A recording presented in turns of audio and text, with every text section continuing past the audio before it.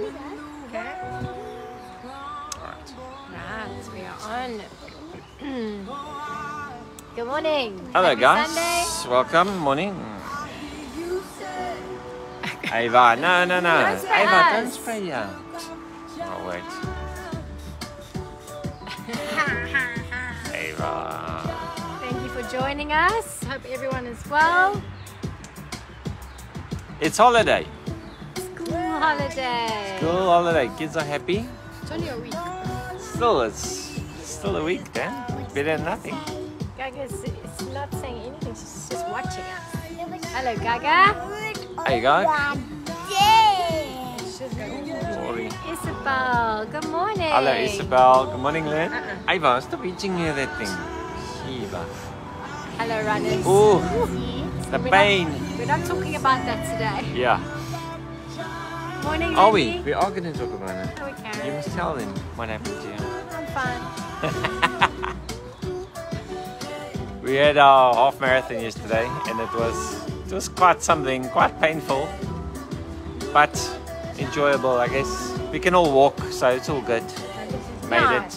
Not sore today. Yeah. It's just hard. We did miss our goals, but we still made it. We're still happy. Now the real training starts. That was a benchmark run. I don't know. Still, the jury's out if running is for me.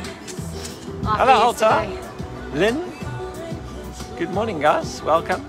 Ava says she likes you. Look at the beautiful weather we have here in Durban today. A beautiful spring morning, yeah. Into the last quarter of the year. October is upon us. So hopefully we have a little bit of less wind now and we can start heating up the pool waters. And hopefully they will open up the beaches before holidays. Are they good? Beaches they've been closed. I did see people swim in the ocean on Saturday, but I'm not sure if it was legally or illegally. Why are they closed? But The disease in the yeah, so let's hope they do that. Morning, Pete. And the floods. Morning, Robbie. Welcome. Weatherman. Thanks for joining us this morning. Robbie. Let's And get out. What Elsa. else do we need to say? Oh yes, next Sunday there won't be a broadcast. Next Sunday we won't be having a broadcast. So please just remember that. Next Sunday morning at 10:30, no broadcast. Please right? remember not to watch at 10:30 next week. Yes. Don't tune in. But yeah, so it's holiday, so we're taking one Sunday off. You might go away a little bit. Anyway, so yeah, that's about it. Hello, Claudia. Nice to see you all the way from Germany. Yeah, you can. Oops. Oh, can I ask if baby Righty. bring I us also a glass need of water, please. Yeah, Dan. I didn't bring. Please, baby boy. This tap water's fine. Awesome. So, welcome back, Tori. Was that gone? You were gone last week. You were at the ballet exam. Oh yes. Oh, thank you. It's so Yes. good to be back. Yeah. It's so nice to have you here. Keep me in line a bit. I don't know. I She think, kicks me under the table when I say controversial things. I think you quite like being on your own. And then afterwards she says, you know, you need to think about what you said there. I said, I did think about it. That's why I said it. Anyway, all right. I So think you like going rogue when I'm I not do, here. actually, I do. I play Coldplay in the background. Yo. I definitely keep you in line then. Eh? Yeah. So we're in the book of Romans and it's been a couple of weeks. Really enjoyed this little journey. Fresh look at Romans. Started in Romans 1 really. And today we're going to finish off Romans. Robbie's turning 60 on the 6th. Of what, Robbie? 6th of October. Okay. Right. 60 on the Send me 6th. an And invite. that- Send me an invite. That is on the, it's on Thursday. Okay, anyway, back to Romans. Today we're going to be doing Romans 9, 10, and 11. And that kind of concludes the first 11 chapters of Romans, which is like one section of Romans. And the rest of Romans 12 to the end, is more encouragement and ideas on practical living. So right. we might not cover all of that. But we do want to, thanks. We do want to go from Romans 9 today. So to set up Romans 9, Paul took 8 chapters explaining to us that Jews and Gentiles ultimately really need the same thing. We're all really missing the mark. We need God to do something for us. Not even the law of Moses can really bring us into deliverance and salvation. You know, it can really do for us what God wants to do for us. And so that's why we look to Jesus to do something different than what the law of Moses did for us. He goes on, and we spoke extensively about justification for all. Good morning, Wiseman. We spoke about being dead to sin. We spoke about the ideas that we found in Romans 8, which were ideas of now that we are in the Spirit, now that we have a new way of thinking about life and have gotten God's mind on things, that we should now choose a different way of life, basically. But Romans 8 ends with a grand narrative where Paul really says, look, the reality is that all the things we're going through in this time does not compare to what God is going to do in us. Paul doesn't say there, it doesn't compare to what God has for us once we die. It's not the context there. His direct words are the glory that God wants to reveal within us. And the bonus of all of that is that he connects all of creation to it and says that all of creation follows what humanity is busy growing into. And so, in my view, this is a grand narrative of all of the scriptures, actually, and what I like to call like a unified theory. It's Paul saying, yes, we are suffering, but we have hope, because we're hoping for something we can't see at the moment. God is busy doing something in humanity that's going to change everything, right? And he uses metaphors like becoming sons and children of God and inheriting things from God and all the religious talk around it. But ultimately, it's about the inner transformation of this amazing creature that God has made, humanity, and everything that's connected to it, and the planet that it's connected to. So this is all grand and great. And there's just one obvious white elephant that stands in this theological room. And this is the simple question: if this is all so great, why does Israel reject it? Like, why does Israel stick to the law, and why won't they receive this, what Paul calls earlier on, this free gift? Why won't they take this? And I think this is something, maybe to us it's not so important, but to Paul it was incredibly important, because it is like it's a dilemma. Like, why, if it's so great, Paul, like, why are most of the Jews not taking to this? They prefer the law of Moses. They prefer the old covenant. They don't like the new covenant. They don't want it. So it is an important question to answer. And so that's what kind of happens in Romans 9 to 11. Romans 9 to 11 is about Israel, specifically about the Jews. The history with God. What happens now that they don't receive this? You know, has God failed? Has Israel failed? Has Israel failed to stumble, to fall completely? What does the future of Israel look like? That's kind of the questions that are answered in Romans 9 to 11. Morning, Paula. So what I would like to say before we quickly run through 9 to 11, and I really mean quickly, because it's quite a tricky piece, these next three chapters. But I want to say at least this about it, that this is one of the, I think, the best portions in the scripture, one of the New Testament scriptures, where we see what the Bible actually is.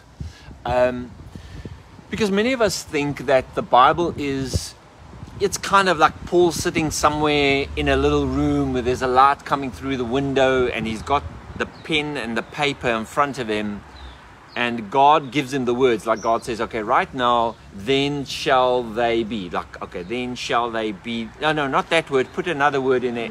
We kind of think that the Bible is the actual words of God. I think that's how I grew up. To think that, you know, Paul was overtaken in a trance and just couldn't help but write these exact words. I think that's a fairly shallow view of what the scriptures really is. I think at the end of the day, this is maybe a good way of saying it, the Bible is not, and specifically the scriptures, they are not God's words. They are the words of people, inspired by the word of God. Because the word of God is larger than the Bible. It has to be. It's explained to us as something it was from the beginning. It's explained to us as Jesus himself. So I think a good way to think about the Bible firstly is that it's not just one book written by God in God's words. It's not that. It is a library. It's what Bible means. It's a library of books written over literally centuries of very, very different people living in very, very different times. And it's their own words inspired by God. And so if you ask the question, is the Bible the Word of God? I believe it is, but I don't believe it is the Word of God in the way that many Christians think it is. It's not God's actual words. And Romans 9 to 11 is a place where this is actually quite obvious, and you need to disassociate yourself a little bit from the way you've always read it to see this. But the ways in which it becomes very apparent here in Romans 9 to 11 is this is like an internal dialogue. This is Paul asking questions and trying to answer those questions. There's about 20 questions, and they're more concentrated around chapter 9, I think. Around chapter 9, but they extend into chapter 10 and 11. Paul asks a question. For instance, one of them is, what if God did this to do that? Now, that's the format this takes. It's a person that has been changed by the life of Jesus, that loves God and knows all the Old Testament scriptures, and is trying to make sense of the life of Jesus and the gift that Jesus brings, but in terms of what was written in the Old. And so Paul is here, he's theorizing, or if you like, he's theologizing, if there's a word like that, about how do we make sense of Jesus and how do we make sense of the Jews that reject him. And to paint that picture, he uses what I like to call the brush of the Old Testament. Because remember, the Old Testament brush is the only real picture anybody understood at this time. The New Testament was not yet developed in such a way, like for instance in the way that we today have inherited a New Testament doctrine according to our tradition. It developed over much time, and this was really early. I mean, this was really early on. And so this is, in my view, if you read this with an open mind, you see that this is Paul trying to make sense of things. Paul contradicts himself sometimes in here, and that's normal of someone that writes and says, I wonder if God meant this and that and that. And then later on he says, I don't think he did. I think what's going on here is this. It's like an internal dialogue happening in these chapters. Now, unless you have that view of these chapters, there's a lot of confusion coming your way here, because there's a lot of stuff here that doesn't match. It doesn't match other parts of the scripture. It doesn't even match nicely together itself. It's only when thinking of this as a very important person, Paul, whose life has been changed by Jesus and the Spirit of Jesus and the new covenant, trying to make sense under the inspiration of the Holy Spirit, trying to make sense of what's currently happening. And the only brush he has to use to paint the New Testament grand portrait is the brush of the Old Covenant. So I think if you can stomach that, I know a lot of people are very against that type of view. I, over the last couple of years, have realized this is really the only view that makes sense of the scriptures. If you don't take this type of approach, you end up with an aggregate of the Bible that is always this side or that side, and you can't really move forward with anything. So what we're looking at here is, and Paul actually at the end of this, just like he says in the book of Corinthians, he says, we see in part, I see in part, we see in part, we know in part. Just so at the end of this chapter, of these three chapters, in Romans 11, he ends off by saying this is actually a mystery. Like, who can actually know? That's how this internal dialogue ends, Tory. It says, who can actually know how God works and how he thinks? And so it's quite evident to me here that Paul is not trying to give us the exact absolute theology for what has happened. Paul is giving us his best inspired estimate with the data points of the Old Covenant he has to his exposure, or his what's the right word? Disposal. But in the end, at the end of Romans 11, he says, you know what? This is a mystery. And who can really actually comprehend God or know what he does and why he does it? So, all right. So knowing that, we're going to run through Romans 9 to 11 fairly briefly. It would not be possible to read all of it. But Romans 9 starts with this. Paul he says, I'm sorrowful, I'm heavy in my heart, because this is so amazing, but the Israelites are rejecting it. He said, my people, because he's from the tribe of Benjamin. He says, the new covenant, or God that we see in Jesus, is so amazing. He justifies us. He brings justification upon all men. He reconciles the world unto himself. But the Jews are rejecting it. Now, so what do you make of that? Did God fail? And actually at one point he says, did the words of God fail? The word of God, did it fail? In other words, that which came to the Israelites through Moses and the prophets, did it fail? What's going to happen to the Jews? And so this is how chapter 9 starts. It starts with this massive dilemma. And I would like to read verse 4 and 5 to you because it's part of the argument. He says, the Israelites, to whom pertains the adoption, and the glory, and the covenants, and the giving of the law, and of service of God, and the promises, whose are the fathers. Their fathers mean the fathers of faith, Abraham, Isaac, Jacob, etc. And of whom, as concerning the flesh, Christ came. And he makes even the point that, Jesus actually came out of these people, if you think of him by the flesh. All of these things belong to them. They had this huge advantage as being part of this process all along, right? Why have they not accepted it? It's a huge dilemma. It's the white elephant in the room. And what Paul then does is for the next couple of verses, probably from verse 6 all the way through to verse 29 of chapter 9, as Paul now takes, and this is my way of explaining it, Paul takes the old covenant brush, the Torah's brush, and he tries to paint or tries to make sense of a new covenant picture with an old brush. And I think you need to keep that in mind, and there's many reasons for that. But if you don't, you're going to bring the old covenant as part of the new covenant if you're not careful. So he takes the examples of Abraham's sons, Isaac and Ishmael. Then he takes Isaac's sons, Jacob and Esau. And then he goes as far down to Moses and Pharaoh.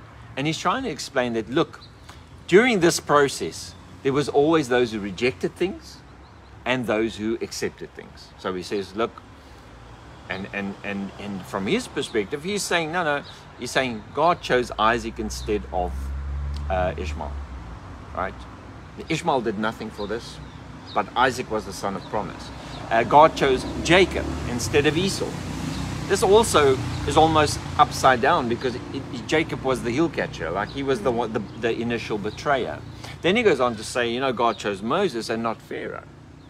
And Paul uses, and throughout all these verses here, Paul quotes from the Old Covenant. So that's why I'm saying he uses an Old Covenant brush. Now, one of the reasons why I believe he uses the Old Covenant brush is, for instance, in verse 15 of chapter 9, Paul quotes a very, very important portion of the Torah. In fact, I believe this is absolutely central to the understanding of God through the constitution of the Old Covenant, which we find in the Torah. And Paul quotes in verse 15, he says, For he said to Moses, I will have mercy on whom I will have mercy. I'll be gracious to whom I want to be gracious, or be compassionate to those who I want to be compassionate to.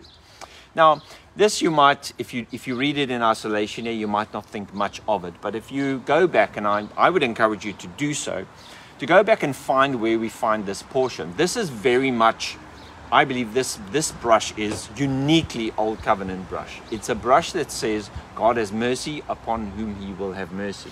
But that doesn't explain what this means properly. But if you go back into the book of Exodus, Exodus 20 verse 5 to 6, you find this in the middle of the Old Covenant law. It's actually part of the 10 Commandments in Exodus. And then you find it again in Deuteronomy 7 verse 9 to 10. It's repeated in the second law, but also it's found when Moses asked God to show him his glory. He goes into the cleft of a rock, as the account goes, and God comes behind him and mentions these same things again. And I want to just quickly go, and I want to read the Deuteronomic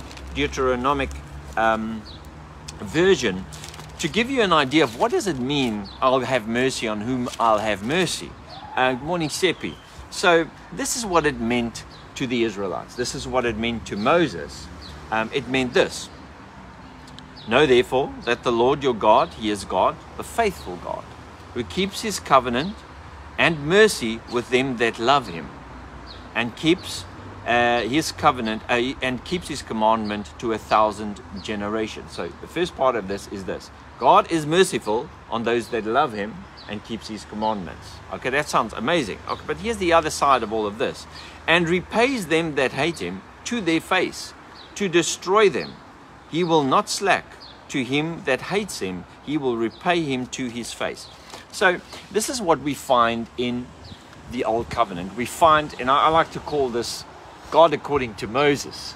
God according to Moses is someone who loves those who love him and hate those who hate him.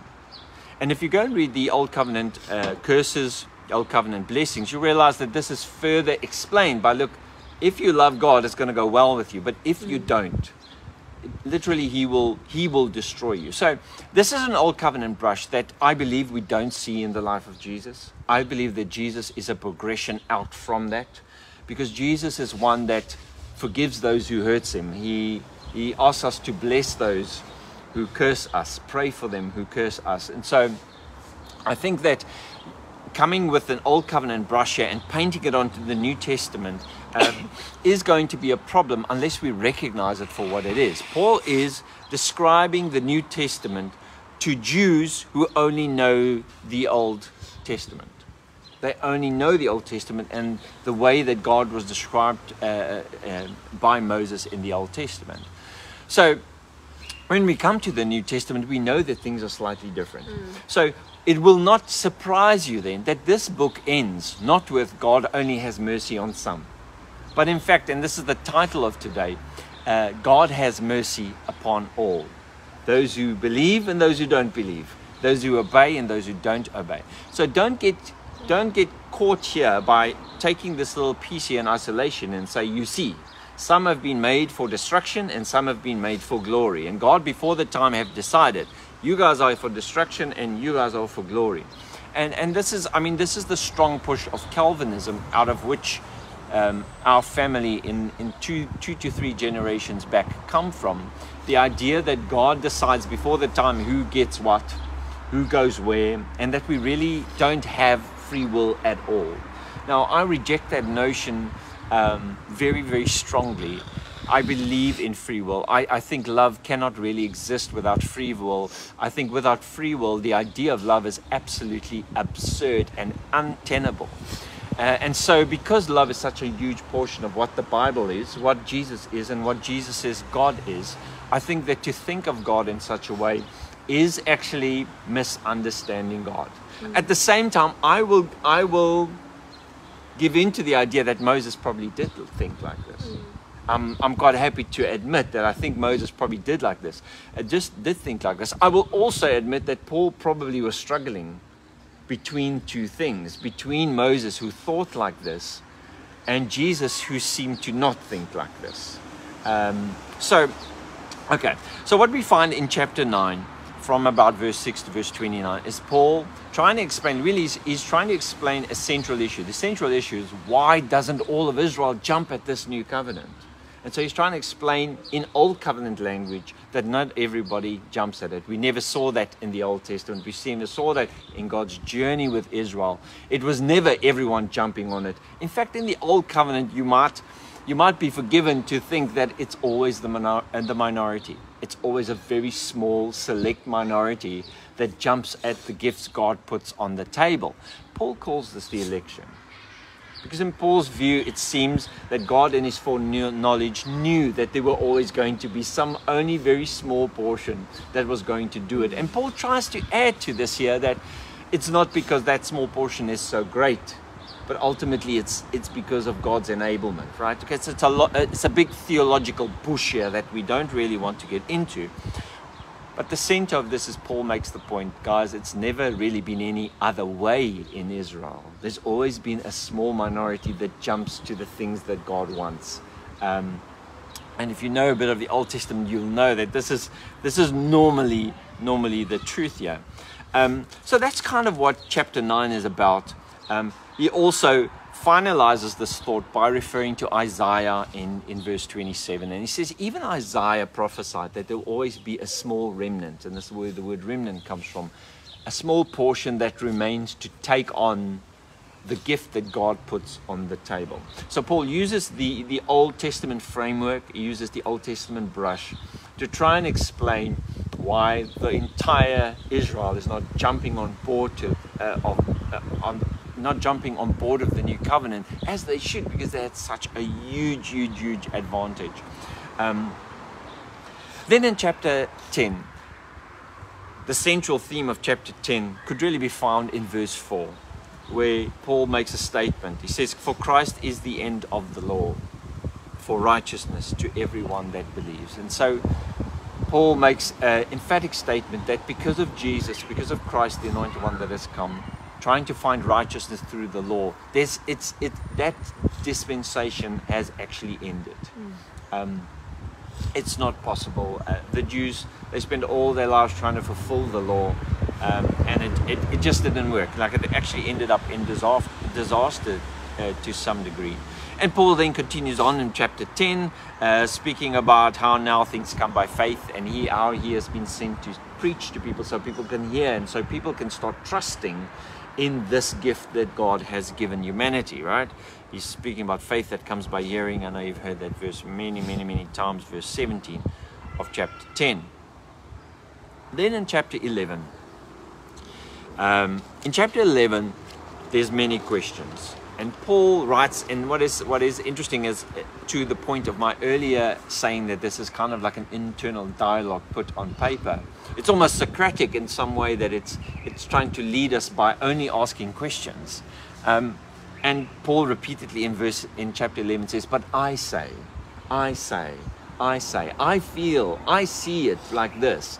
You know, it is weird, and if you know, the way we want the Bible to be is we want Paul to use the exact word of God's, the exact words of God, and then this would have looked very different. It would just be God says, or this is what God says, but this is very clearly Paul saying, this is what I see, and I feel like this is what we need to look at. These are the things we need to consider, etc. So chapter 11 asks a very difficult question. Now that the Israelites, most of them, are choosing, let's say the Jews, for it's a more practical, more accurate word. The Jews are rejecting God. Is God rejecting the Jews now? Like, what's going to happen to those who reject Jesus? Like, and the actual word is this. He says in verse 1 of chapter 11, "I say then, has God cast away his people?" Now, in the larger sense, like the Jews. And then Paul says, no, he hasn't. You see, to most of us in our normal way of thinking, they rejected Jesus, they bound for hell or something. But here's Paul coming and saying, he says, I know they haven't accepted Jesus, but God hasn't cast them away. Like, yeah, there's something else going on here. And from chapter 11, we see Paul's thought pattern starting to swing towards it. It's like he oscillates between they're doomed, but they're not. They've lost everything, but they haven't. They've stumbled, but they didn't stumble to eventually fall. They rejected Christ, but they will receive mercy. He oscillates between these two thoughts all the time. And so he speaks about the remnant again. He calls it the remnant of grace. He speaks about the idea that Israel actually was just blinded for a time. And then in verse 11 of chapter 11, he asks the question, I say then, have they stumbled that they should fall? In other words, did they stumble to fall? Like, I'm thinking of myself while I'm running. I often trip over these little cat eyes. Sometimes I stumble, other times I fall. Like, I fall quite badly. So I don't lift my feet up properly while I'm running. But he's making the point here that yes, they've stumbled, but no, they actually haven't fallen.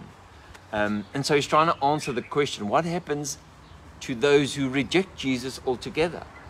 Of which the Jews is a beautiful example. But I actually believe we could extrapolate this to anybody that says, I don't accept Jesus, I don't accept this gift of justification, I don't accept it. What does that mean for that person? Does it mean that that person has stumbled to fall completely? What happens to that person? Anyway, then he starts using things like, he says, if the fall, in verse 12, he says, if the fall of them be the riches of the world and the diminishing of them the riches of the Gentiles. In other words, through their disobedience and their unbelief and their rejection of God's gift, God has given us riches now as Gentiles. How much more their fullness? So suddenly now he's talking about their fullness, the fullness of people who have completely stumbled at the cross, who really, as Paul says in another place, Christ the stumbling stone truly became a stumbling block for them. They actually rejected that stone. Then he goes on in chapter 11 from verse 13 about the olive tree and how they can be grafted back in, and how we should be careful not to judge them, etc. But it's really in chapter 20, verse 11 from verse 25, chapter 11 from verse 25 to 36 that we see Paul concluding the thought. So be very careful of just reading chapter 9 and 10 in isolation. You're gonna it's like watching half the movie and coming to conclusions. You have to read and include chapter 11, very much so because Paul is actually busy arguing. He's actually arguing with himself. He's like, it's an internal dialogue about what now? What do we do with all of this? And that internal dialogue, I counted, there's at least 20 questions, 20 times where Paul says, for instance, one of them is a little bit early on in chapter 9, he says, what if God, willing to show his wrath and to make his power known, endured with much long suffering the vessels of wrath fitted unto destruction? Now, number one, this is an old covenant brush he's using. But number two, he's not making a theological statement. He's saying, what if? What if? What if? What if? So he's throwing questions at the reader, who was the Romans, the Roman Christians, or the Christians in Rome, and saying, guys, have you thought about this? Have you thought about this? Don't just dismiss Israel altogether. Don't just dismiss or even judge the Jews for rejecting. God is busy with something. He now makes the statement like this in verse 25, and this is the concluding, and really this thought pattern ends, it seems, at least to us, at the end of this chapter 11, and then verse chapter 12 starts with a completely new thought, and it's exhortation to practical living. So this is how all of this ends. He says in verse 25 of chapter 11, for I would not, brothers, that you be ignorant of the mystery. In other words, guys, it's not so obvious. You can't just take the old covenant brush it over this new situation and come to your own conclusions. It's not as simple as God just kills and destroys everyone who don't like him. It's not as simple as God just showing mercy to those who love him. That's not the best brush with which we should be painting God. And I think maybe Paul did think of God in this way until he met Jesus in Damascus and was completely converted and convicted by the life of Jesus. Suddenly he had to go rethink all of his theology in terms of the life of Jesus, in terms of, in essence, for Christians, God on the cross not doing anything to those who are hurting him and busy crucifying him. So he says, now don't be ignorant. It's kind of like a mystery. Don't be wise in your own ideas. He says, because yes, a blindness did happen in part to Israel, but then he uses the word until. And so he says, look, it's not all lost for Israel because they have rejected Jesus. There's something else deeper going on here. There's another fullness that's coming, and this is only an until. And so, yes, there'd be consequences for the Jews and Israel. To some degree, some people like to think of the fall of Jerusalem as a natural consequence of their disregard for the words of Jesus, who warned them that this was going to happen. I'm not sure how you would weave that in exactly, but salvation in the New Testament is not only about, it's not really just about becoming part of a club. It's also actual salvation, being delivered from Roman oppression and what happened in the fall of Jerusalem. It says in verse 26, and this is even more confusing. He says, and so all Israel shall be saved. Like, Paul, what are you actually talking about? You've just told us these oaks have rejected everything. Now you're telling us that there's, although they might have natural consequences early on, there's an ultimate position for them. That's a salvation type position. What does this, what does this actually mean?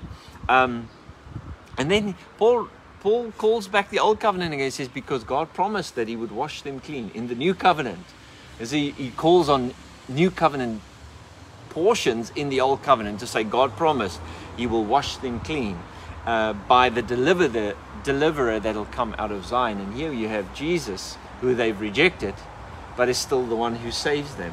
That's weird, it's strange, it's counterintuitive, but it is telling us about, maybe Paul is landing at the end of this 11th chapter. The picture, he's completing the picture he started early on, which was justification for all.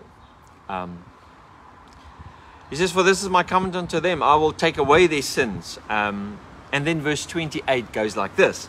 As concerning the gospel, they are enemies for your sakes. So he's saying like, okay, so they are our enemies. He says, but wait on.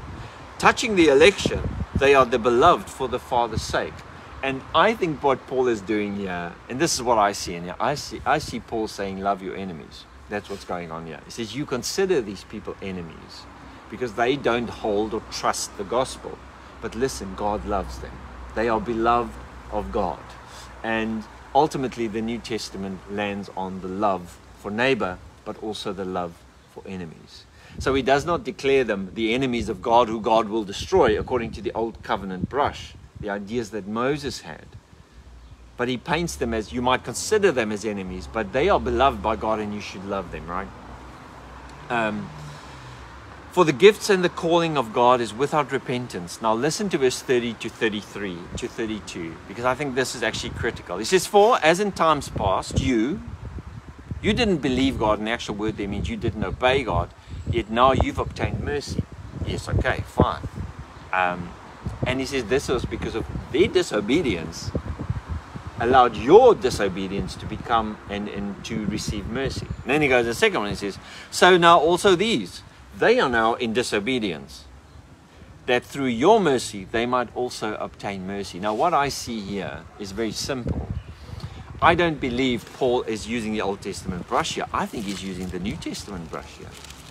Because he is now not saying some will get mercy and some will not. He's actually saying that even though they were obedient, they will receive mercy. Even though you were obedient, you will receive mercy. And that to me is a simple picture of the new covenant reality. God extends his mercy to all. God extends his mercy to all. So rather than view chapter 9 in isolation, coming to Old Testament, Old Covenant conclusions that God loves those who he loves, and he loves those who love him, and he will destroy those who hate him, the New Covenant conclusions look different. It's a progression in the understanding of who God is, that actually God extends mercy to all. And your disobedience or your missing the mark, as we met earlier in the book of Romans, cannot separate you anymore from the extension and the embrace of God, even if you are Jewish. And even if you shouted, crucify him, because that's really what's going on here. So in Christian history, we have taken many of these portions here in Romans 9 in isolation and actually persecuted the Jews because we believe they were the enemies of God. But if we read 9, 10, 11 together, Paul is going somewhere with this argument. He is saying, in the end, you might consider them enemies, but you should love them because they are loved by God. And remember that God extends mercy to all. Verse 32 ends like this. For God has not concluded or included them all in disobedience, for God has included them all in obedience, that he might have mercy upon all. And so what this tells me is, I mean, you can read it 100 times, but you're going to get to a type of a conclusion that looks like disobedience is no longer a disqualification for the mercy and the grace of God, which is the resource, the abundant, infinite resource from which God says, come here, I embrace everyone. And it's what the Bible calls justification. And then Paul ends like this, and I'm just going to read this for you, verse 33 to 36, and then we're done today. Oh, the depth of the riches, both of the wisdom and the knowledge of God. In other words, Paul makes the point here that this is fascinating. And even though the Old Testament talks about God rejecting everyone that disobeys him and only accepting those who love him, here we have something else panning out. And then he starts to describe this mercy. It's a depth of riches. It's a wisdom and knowledge that's unsearchable. And his judgments and his ways are past finding out. And so you have to put this in. If you truly believe that this is inspired by God, you have to include this, that Paul is actually making an admission that it's not possible for him as Paul to know exactly how all of this pan out. He's giving us an inspired version according to his context, according to his understanding of the scripture and his influence and his life influenced by the love of Jesus. But ultimately he concludes, we cannot really understand it. All right. And so I think just the point is that we need to be careful not to push God into an Old Testament box, when the New Testament writers are quite clear that this thing is really mysterious in its way, and it might look very much different than what they at first concluded through the Old Testament scriptures. He says, for who has known the mind of the Lord, or who has been his counselor? He's starting to sound like Job now, starting to sound like Solomon in the Proverbs. Or who has given to him first, that he now shall get a reward for that giving? Verse 36 ends like this: for of him, and through him, and to him are all things, to whom be glory forever. Amen. So we end up with the idea of all things. And I think next time, which is not going to be next week, but the week after next, I want to speak about the all things, Paul's idea of all things. And it's found right throughout Paul's writings in the New Testament. And I want to try and string them together to form a picture from them.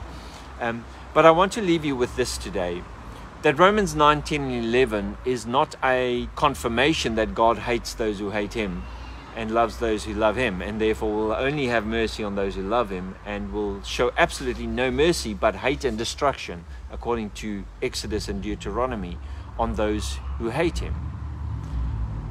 But chapters 9 to 11 of Paul is Paul on the basis of bringing the ideas of justification for everyone.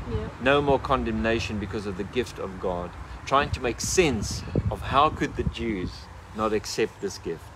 And although if we judge the Jews by their own covenant, they are doomed.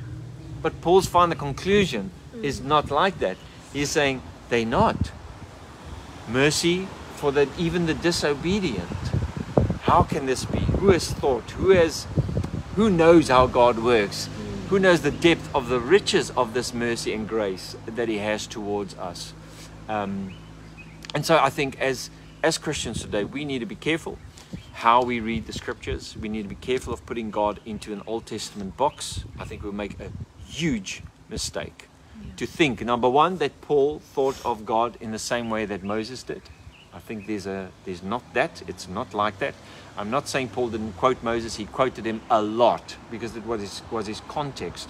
But he was using an Old Testament brush to paint a brand new picture that nobody had any way of understanding. And so what do? You use the tools you have, you use the metaphors you have, you use the scripture you have to try and piece together the picture of an all-loving God, of a God that gives freely without expecting anything back, or without expecting something in the first place, like allegiance or some form of blind slave obedience. I think God might be different. And I think the life of Paul, in all of Paul's writing, this is what I see. Paul does this, and he does this excellently, is he paints the picture of the new covenant in terms of old covenant brushes and colors, tries to create a picture and a portrait of the revelation of God through the life of Jesus, but using Old Testament scripture.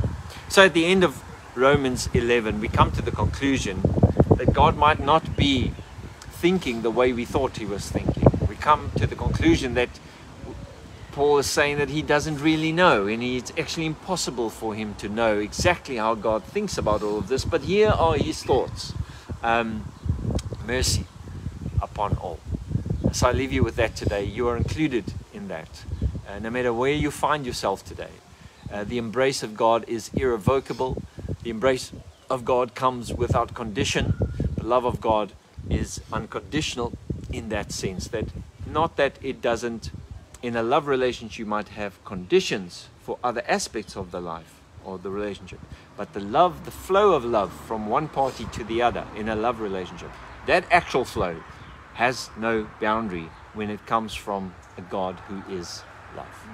I know me and you, in our love relationships, in your marriage, you might have some boundaries and conditions for your love, but the love that comes from God does not abide by conditions. That doesn't mean that God does not want us to be A, B, C, and D, or act like this, that, or that. That's not what it's saying. It's just saying that the love that flows truly is unconditional. And this is what Romans 9 to 11, this is what Romans 1 to 11, I believe, is saying to the Roman Christians and the Jewish Christians. You're all the same before God, no matter whether you have the law of Moses or not. It's something you anyway have to move out and from, because Christ is the end of that way. The new way is this, that just as one man brought us into this dilemma, now one man has taken us out. There are no more conditions to the love of God for our lives. Have a wonderful Sunday. Remember, no broadcast next week. We'll see you the week after. Have a lovely week, and there is nothing that can separate us from God's love, and there is nothing you can do that can make distance between you and God. There is no ceiling that can contain your conversations and you pouring out your heart to Him. Now, thank you so much. Thanks, Have a guys. nice week. Bye.